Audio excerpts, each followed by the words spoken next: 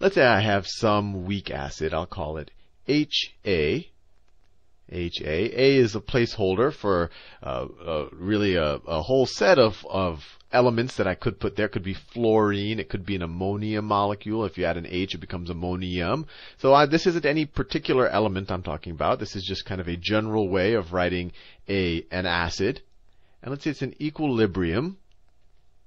It's in equilibrium with, of course, and you've seen this multiple times, a proton, and all of this is in an aqueous solution, aqueous, between this proton jumping off of this and its conjugate base, A minus. And we could have also have written a base equilibrium where we say the conjugate base could disassociate, or it could essentially grab a hydrogen from the water and create OH, and we've done that multiple times, but that's not the point of this video.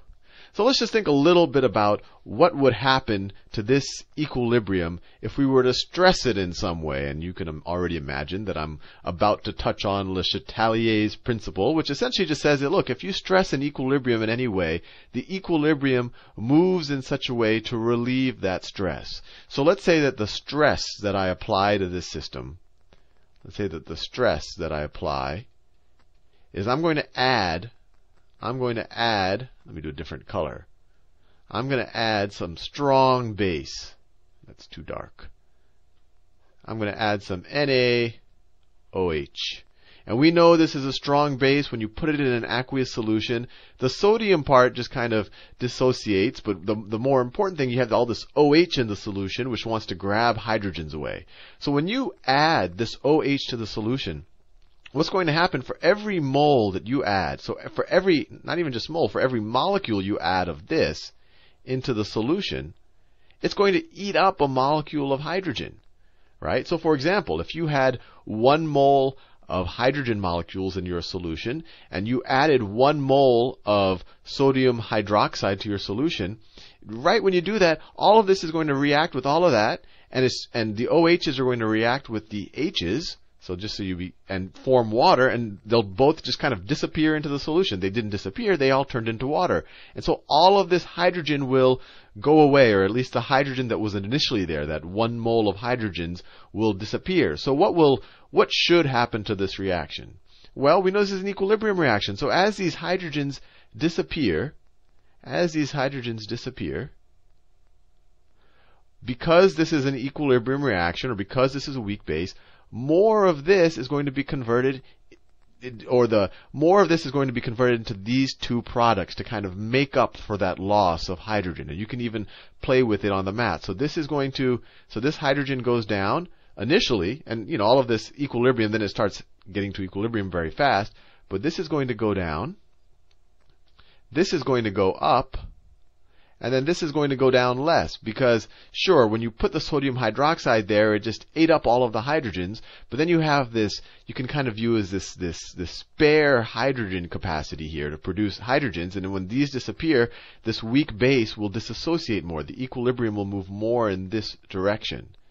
And then you'll have, so immediately this will eat all of that. But then when the equilibrium moves in that direction, a lot of the hydrogen will be replaced. So if you think about what's happening, if I just threw this sodium hydroxide in water, so if I just did NaOH in an aqueous solution, so that's just throwing it in water, that disassociates completely into the sodium cation and hydroxide anion. And so all of a sudden you would immediately increase the quantity of OHs by essentially the amount of the number of moles of sodium hydroxide you're adding, and you'd immediately increase the pH, right? Remember, when you increase the amount of OH, you would decrease the pOH, right? And that's just because it's the negative log.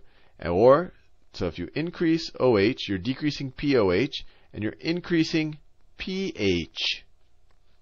And just to think, OH is, you're making it more basic, and a high pH is also very basic. If you have a mole of this, you end up with a pH of 14, and if you had a strong acid, not a strong base, you would end up with a pH of 0. And hopefully you're getting a little bit familiar with that concept right now, but If it confuses you, just play around with the logs a little bit and you'll eventually get it.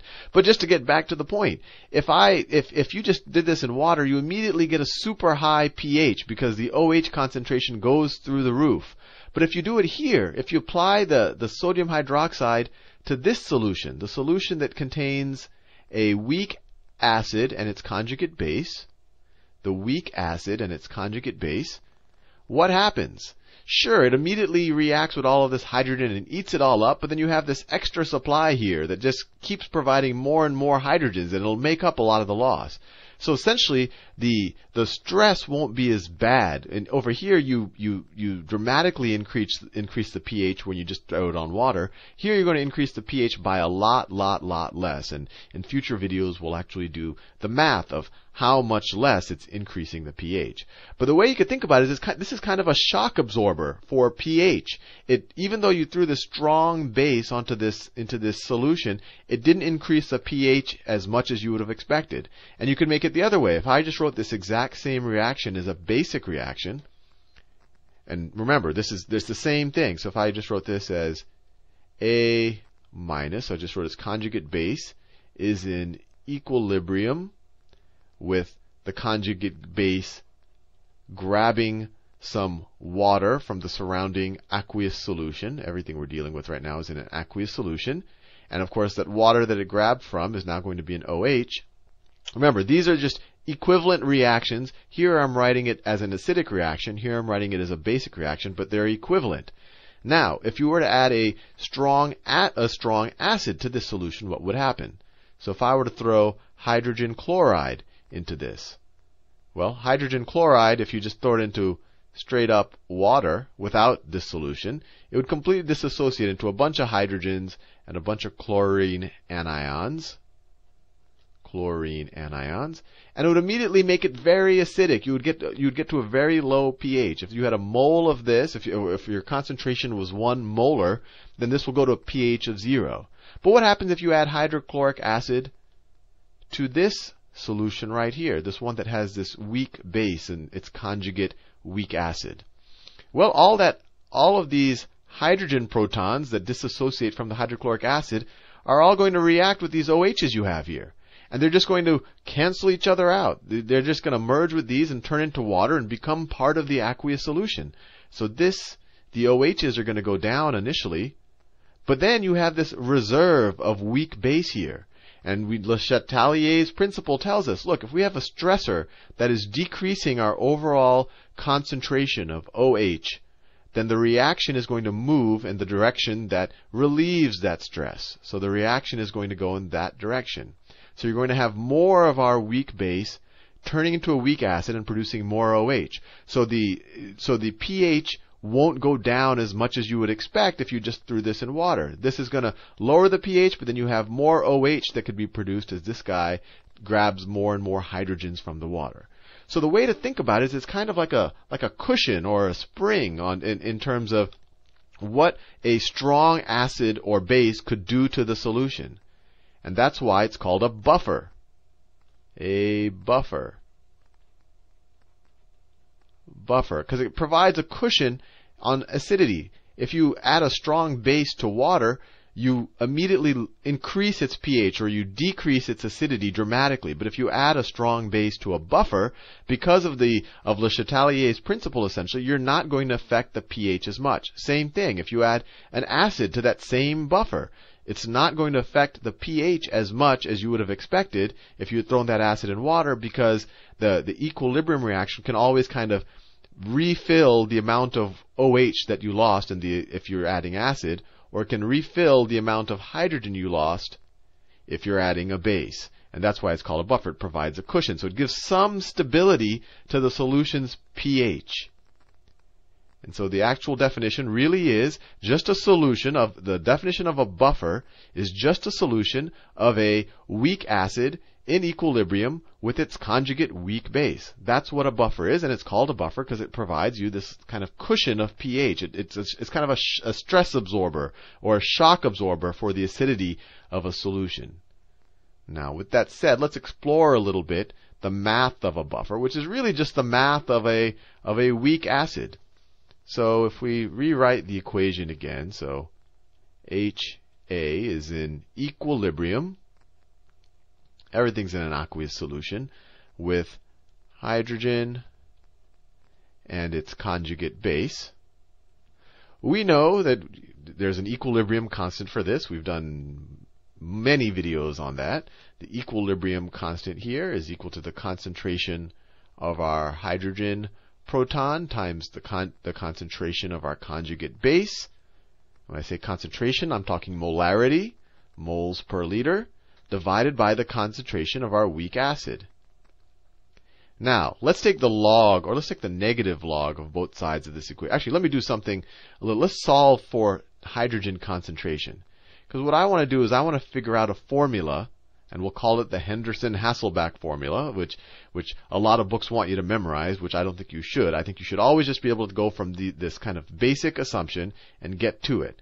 But let's solve for the hydrogen so we can figure out a relationship between pH and all the other stuff that's in this formula. So, if we want to solve for hydrogen, we can multiply both sides by the reciprocal of this right here, and you get hydrogen concentration, and I'm flipping, well, let me just do Ka times, I'm multiplying both sides times the reciprocal of that, so times the concentration of our weak acid divided by the concentration of our weak base is equal to our concentration of our hydrogen. Fair enough. Now, let's take the negative log of both sides. So, the negative log, let me do that, negative log of all of that stuff, of your acidic equilibrium constant, times, make sure, let me see, what green was I using, times HA, our weak acid, divided by our weak base, is equal to the negative log of our hydrogen concentration, which is just our pH, right? Negative log of hydrogen concentration that's the definition of pH. And I'll write the P and the H in different colors. So you know that P just means negative log, minus log. That's all at base 10. Let's see if we can simplify this anymore.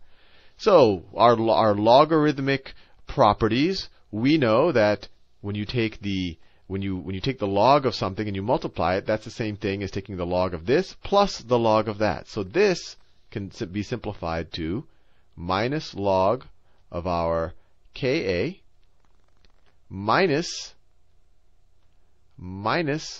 the log of our weak acid concentration divided by its conjugate base concentration is equal to the pH. Now this is just the pKa of our weak acid, which is just the negative log of its equilibrium constant. So this is just the pKa. And the minus log of HA over A, what we can do is we could make this a plus and just take this to the minus 1 power. Right? That's just another logarithm property, and you can review the logarithm videos if that confused you. And this to the minus 1 power just means invert this. So we could say plus the logarithm of our conjugate base concentration divided by the weak acid concentration is equal to the pH. And this right here, this is called the Hendersen-Hasselbalch equation. Hendersen-Hasselbalch. And I really encourage you not to memorize it. Because if you do attempt to memorize it, within a few hours, you're going to forget whether this was a plus over here. You're going to forget this, and you're going to forget whether you put the A minus or the HA on the numerator or the denominator. And if you forget that, it's fatal. The better thing is to just start from your base assumptions. And if you weren't, and trust me, it took me a couple minutes to do it, but if you just do it really fast on paper and you don't have to talk it through the way I did, it'll take you no time at all to come to this equation. It's much better than memorizing it, and you won't forget it when you're 30 years old. But what's useful about this? Well, it immediately relates pH to our pKa, and this is a constant, right, for an equilibrium, plus the log of the ratios between the acid and the conjugate base. So, the more conjugate base I have and the less acid I have, the more my pH is going to increase, right? If this goes up and this is going down, my pH is going to increase, which makes sense because I have more base in the solution. And if I have the inverse of that,